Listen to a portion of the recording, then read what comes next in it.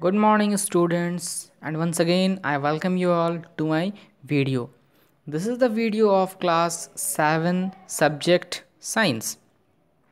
In the previous video, we are studying about the different mode of ingestion, nutrition in human being. That means we had started the nutrition in human being. That means we are studying the digestive system, how our food, that means we're digesting, and we were just reading the components of the digestive system. We had read that we are having a long tube that is called the alimentary canal. After that, we had read about the buccal cavity. The buccal cavity is having teeth, tongue, and salivary gland. So in the previous, that means in the last thing, we had read about the teeth. So today we will start with the types of teeth. That means how many types of teeth we are having. As we had already read in the previous one, that the function of teeth is to chew and crush the food. That means it will convert the food into simpler form. It will just break the complex food into simpler ones. So we are having here the types of teeth. So just forget these things, just come here only it will be very clear. So just like we are having the teeth like this, so just same, the upper jaw and the lower jaw is, that means they are xerox copy of one another. So we will just read the one part. If we see the first four front teeth, let me change the color. If we see the first front teeth, we will get that this one is called the incisor. Now what is the function of this incisor? Incisor helps to cut and bite the solid food. Just like if we bite apple, so how we bite? Imagine we just bite with the our front teeth. Our front teeth bite and then they push that food into the backside. So these four teeth are known as incisor. Now after the incisor, that means this blue one, and this blue and this blue. So this blue is called canine. So that means in the upper jaw it is 2 and in the lower jaw it is 2. So the function of the canine, we can say it hold and tear the food. That means to tear the muscles, meat, fleshes, all these things, it helps in these things. After the canine, we are having this yellow part and this yellow part, that means 2. This is called premolar. Now function of premolar is to crush the food.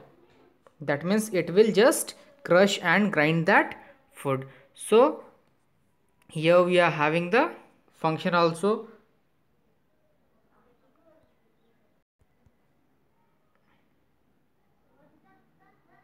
Crush and grind the food. So premolars, that means the function of the premolar is crush and grind the food. Just like when we eat food, when we eat meat, so what we do, you just tear the meat from this one, but when we just tear that one, after the tearing we just push that food in the back side, and the backside teeth, that means sometime it will crush, sometime it will crush, sometime then again it will push this side, again it will push. So this is the random. We can't say that this is just grinding and this is crushing. No, it's just random. That means they all help with each other and they just crush and grind the food. So the last one, we are having the last 3 portion is the it is called the molar. Now what is the function of the molar part? There is just only simple function of the molar, that it just grind the food.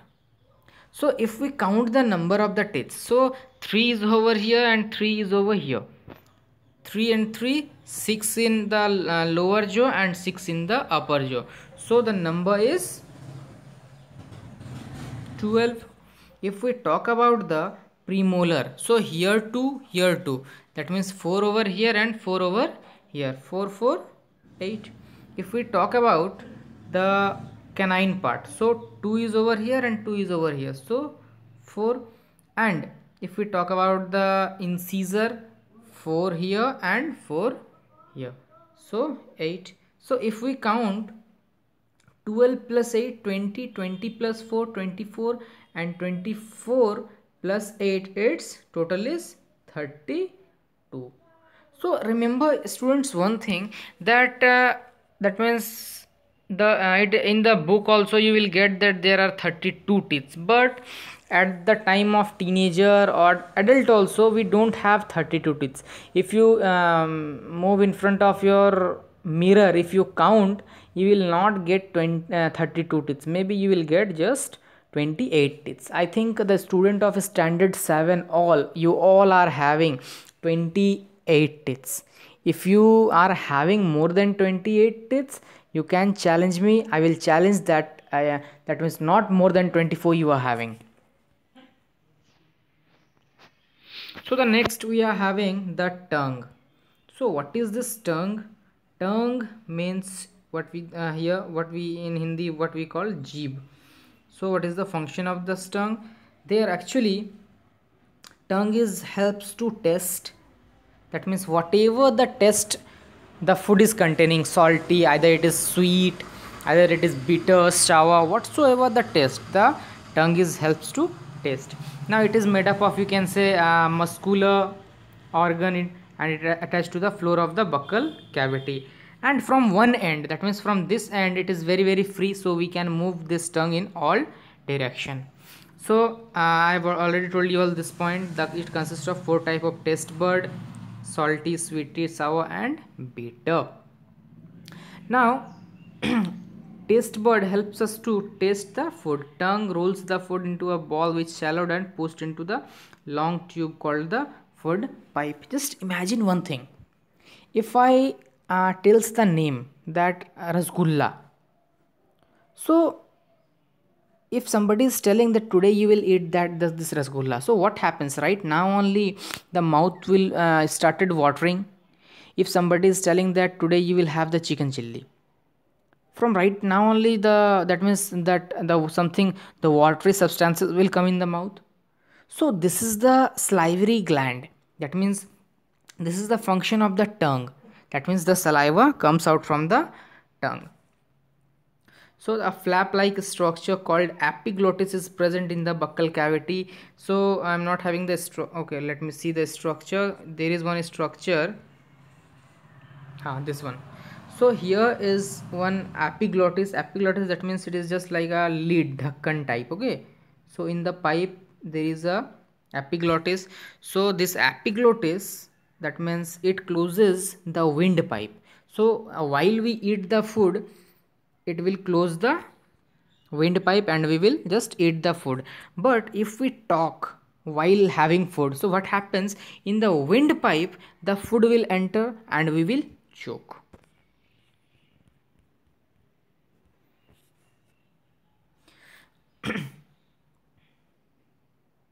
So these things are written over here. So let me see the other part. Now let's see the function of the tongue. So senses the food, taste of the food. So we taste sense the taste of the food. Remove food particles trapped in the teeth. So it also help in the removing the food particles that is trapped in the food. While we just like in this season we are eating the mango, so a lot of that means particles of the mangoes are just sticking in the teeth. So the tongue is also tongue is helping to remove that particles. The next one, move food around in the mouth. The tongue helps in the, that means movement of the food in the mouth. Help in processing of swelling. It's also help in the process of swelling. That means nigal jana. Mix the saliva with the food and helps in speaking. If you don't have teeth, you will not be able to speak. So teeth, that means tongue is very essential part for the voice. So yeah, if you don't have tongue, you can't speak. So the tongue part is completed. Now we not completed almost, that means, but the last part is over here. That means the other part, that is the salivary gland. So what is the salivary gland? the tongue is having a salivary, that means it is a gland. So what is a gland? A gland is a thing that means secretes its enzyme or secretes its materials. Okay. Digestion of food begins in the mouth of the mouth. The mouth contains three pair of salivary gland. This gland secretes saliva, a liquid secretion which keeps the mouth wet. So what I have told you in the previous thing, about the food. If we imagine some food, that means the mouth will watering. If we, and that means when we just stand in front of a gupchup, the stall of a gupchup, so what happens? At that time only our mouth started watering. So this is not water, actually it's saliva. Okay. So beside water, saliva also contain an enzyme, an important secretion which assists in digestion, called ptyalin. So ptyalin is the enzyme that helps in digestion, or it is secreted by the salivary gland. Saliva is secreted in the mouth even before the food enters. So I have told you all this. So this is the reason your mouth salivates at the thought or smell of the food. When we get the smell of the food, or we are thinking of the food, our mouth gets watering.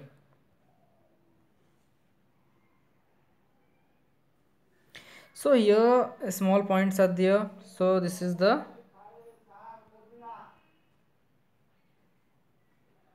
function of saliva. Saliva break down the starch, that means the complex carbohydrate, into simpler form. This is very important. What do saliva do? Saliva breaks the complex carbohydrate. That means we can say while the food is just in the mouth, our food started digesting. And which part of the food is just digested in the mouth?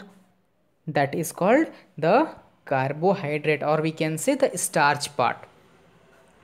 Hence a piece of a tasting sweet after chewing and mixing with the saliva. So let me see, I can't see the hence a piece of bread starts tasting sweet after chewing and mixing with the saliva. So if you take a piece of bread, we just taste that it's that means the taste of that bread becomes sweeter in the mouth. So the reason is the saliva. Now the next point is saliva protects our mouth and teeth from bacterial infection. So if the bacteria are entering into our mouth, or whatsoever it is entering into our mouth, it is just sticking in the mouth part only, it is not moving downside. It makes the chewed food soft and slippery so that it is easy to swallow. So just like if you are crushing something, so if you will that means you will see that if we are just crushing that dry, it will be hard, it will be difficult. But if we add some water, if we add some liquid, so it will be very easy. Just like in our food, that means if the saliva mix, it helps in digestion, and it make the food soft and slippery. The second portion we are having the esophagus. So what is esophagus? If we see the previous, this one, so this pipe is known as esophagus. This is the food pipe, that means in between, that means it is starting from the neck and ending in the chest. This pipe is known as esophagus. We can also say in easy word, that is called the food pipe. So it is 30 meter in long, so in length it is 30 centimeter in length. So that means after the mouth part, the food is just pushed downward, and by a series called contraction and expansion by the muscles in the wall of the esophagus, these are pushed down. So you will imagine that if we are lying in a bed, so at that time also, if we eat food, the food will go down. If we are just hanging in a tree, that means the head in the downside and the leg in the upside. So in this case also, if you eat the food will move this side. So what is happening over here? This is not a jadoo. This is called the peristaltic movement. That means the contraction and expansion creates a wave like movement in the esophagus, and that push the food into the stomach. The food moves along with the entire digestive tract through the peristaltic movement. That this movement is called, remember these things, they are having the peristaltic movement. So no digestion occur in the esophagus. From the esophagus the food enter into the stomach. So there is no digestion occurring over in the esophagus, but the esophagus is just is a pipe. It's a way from the mouth to the stomach. And I have told you all the function of the epiglottis. So we have finished this thing. In the, I think the